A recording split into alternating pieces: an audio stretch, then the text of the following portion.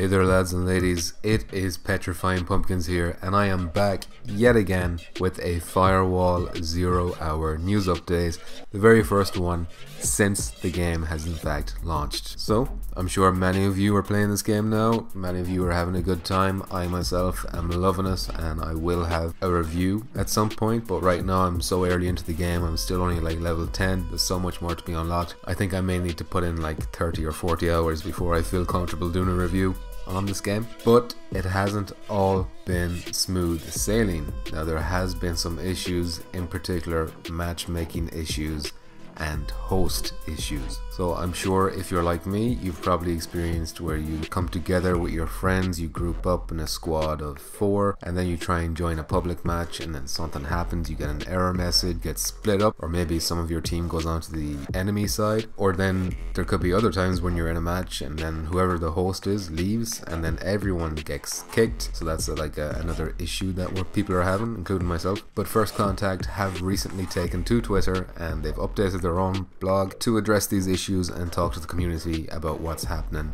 in regards to fixing those issues. So I'm just going to read it out here. I'm going to have the source in the description, and they've been reading our comments, they've been listening to our feedback, they've even joined my streams and we've been talking to them, so we've heard some of this from them, from the horse's mouths as it was. But in this particular thing, they're addressing these 2 issues. Now I know there's other things that people want, there's things like 3 rounds instead of just 1 round and stuff like that, but I think they're really just prioritizing the basics, because these are fixes. Those other things are kind of like additions, you know. So the first thing is setting up a squad with squad mates. So they say here that they are aware that sometimes friends are placed on separate teams once in the lobby. We are evaluating and improving squad handling and understand that people want to play public contract mode with friends to earn XP.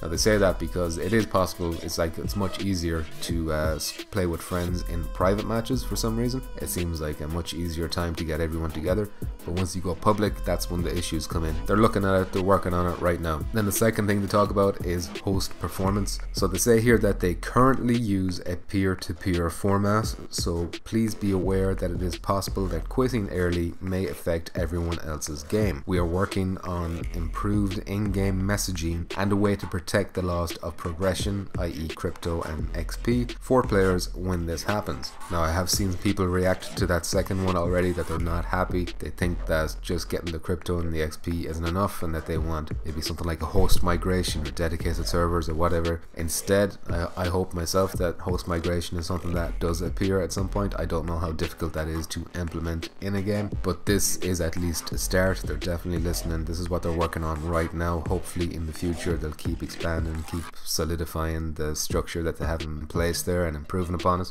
And they end the blog post here with like thanking everyone for the great response, of course, and they really want you to know that they're listening to feedback, so keep giving your feedback. They want to hear that.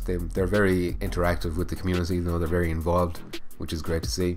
And I hope before long we will see that first patch that really improves the matchmaking. So guys, that is it for this video. Just a quick little update about a lot of the issues people are complaining about. I see a lot of people saying this in the comments and stuff like that as well. Now I am getting a lot of entries as well. I just want to point out for the top 10 plays, I'm pretty sure it's going to be a top 10 plays at this point, because I'm getting a bunch of entries.